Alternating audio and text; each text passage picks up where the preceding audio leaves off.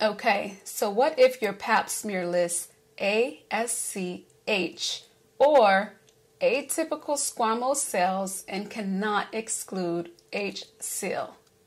It means there are abnormal cells in the tissue that lines the outer part of the cervix. This may be a sign of high-grade squamous intraepithelial lesion, or HSIL, which may turn into cancer if untreated. Your practitioner may not know for certain if you have high-grade lesions, and it is likely they will schedule you for a colposcopy. Another abnormal Pap-Smear is HSIL.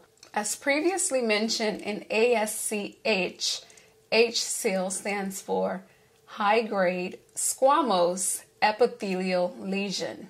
These abnormal cells are often referred to as high-grade squamous intraepithelial lesions.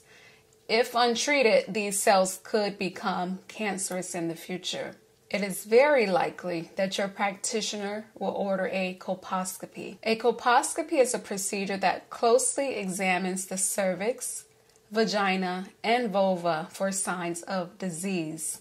I will warn you against watching videos on colposcopy because the visuals are far worse than the actual procedure. The results of the colposcopy will determine whether you will need further testings or treatments.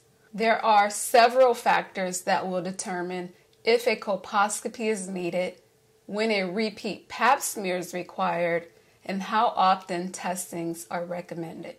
I hope this video was helpful and you now understand your abnormal Pap smear results. I also have high hopes that your follow-up visits and exams are normal. Lastly, if you haven't been vaccinated against HPV, I encourage you to get vaccinated.